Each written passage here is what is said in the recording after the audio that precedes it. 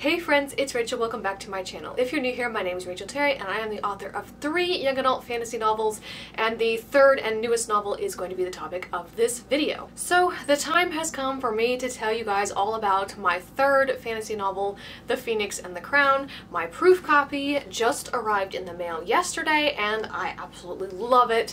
The colors are super vibrant. I was initially afraid that they'd be a little bit dark, but my wonderful cover designer Rena anticipated that, and she lightened the files for both the paperback and the hardcover, because when you print something it tends to be darker than it looks on the screen, but she anticipated that. It's great. It looks amazing. The cover is super bright. I love the colors. I love how thick this book is.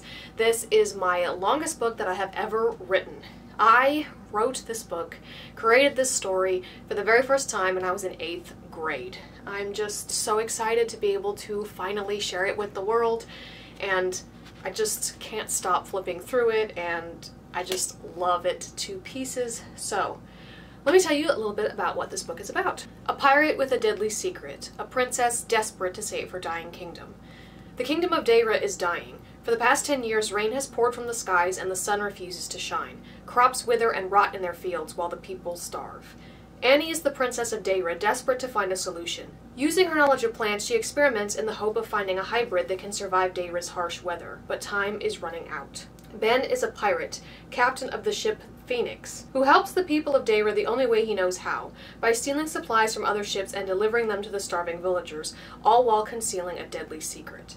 With no other choice, Annie finds herself forced to abandon her work and accept a marriage proposal from Alara, the kingdom to the south, in exchange for much-needed aid. Plagued by witch hunts and pirates alike, Alara is not the paradise it appears. Even so, Annie believes their southern neighbor is the only hope Dayra has, until she meets Ben. So, that is the blurb, that is the main premise of this book. Unlike Lightbringer, this is a very easy book for me to talk about, to describe what it's about. The simplest, easiest way to put it is a pirate and a princess have to join forces to save a dying kingdom.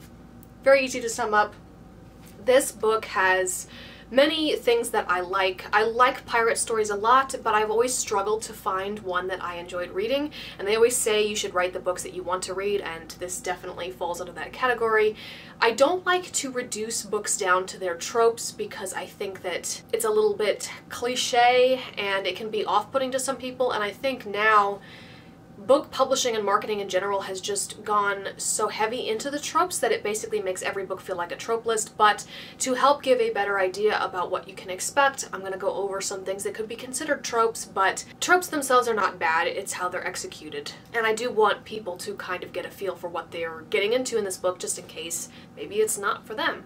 So this book has things like enemies to lovers, forced proximity, reluctant alliances, pirates, witches, royal intrigue, conspiracies, that sort of thing. I just really love it. I love the conflict in this book and how different it is from the Guardians Duology. And that's what I love about my stories, how different they are from each other. So I'm really excited to be able to take you guys on a different adventure with different characters in a different world. And this is the first book. So I'm going to talk about this a little bit just to try to explain, and then of course when the second book comes out later this year I'll explain it further. But this is a true standalone. It's a YA fantasy, young adult, and it's a true standalone. You can read this book and it ends in the end. There's no cliffhanger. It's a complete journey and story on its own. The reason why I list this as the first book in the Atlas Sea series is because it does have a companion book which will be coming out later this year that goes along with it, and I wanted the two books to be obviously related, so then if people start looking them up online they will be linked by that series name, Atlas Sea. That is the name of the ocean in this world. And the reason why this is a complete standalone is because book 2 is a prequel sequel. What that means is that book 2 is a companion novel to book 1. It's a prequel in that the events of book 2 take place before the events of Phoenix, and basically you do not in any way have to read book 2 in order to enjoy this one. In fact, I definitely recommend that this one be read first. I wrote both of these books that they could be read in any order, and there's nothing wrong with that. The reason why I encourage people to read book 1 first, even though the events of book 2 happened before Phoenix, is because if you read book 2 first, all of the plot twists and suspense in Phoenix really won't be there anymore because you've already read book 2 and you know everything that's been going on and you know where this is going. But you can read them in any order. I just encourage people to read Phoenix first for that reason, but you in no way have to read book 2. It's basically if you love book 1 when you read it and you're curious to learn how we got here and more about all of that stuff, and you want to know the story before the story and you want more, then there's book 2. But this is a complete standalone on its own. You don't have to read book 2. You don't have to worry about committing to another series because this is a complete story in and of itself. So Phoenix releases April 30th. I realized just now I didn't even say when the release date was. It's already up for pre-order. The link for that will be in the description box down below.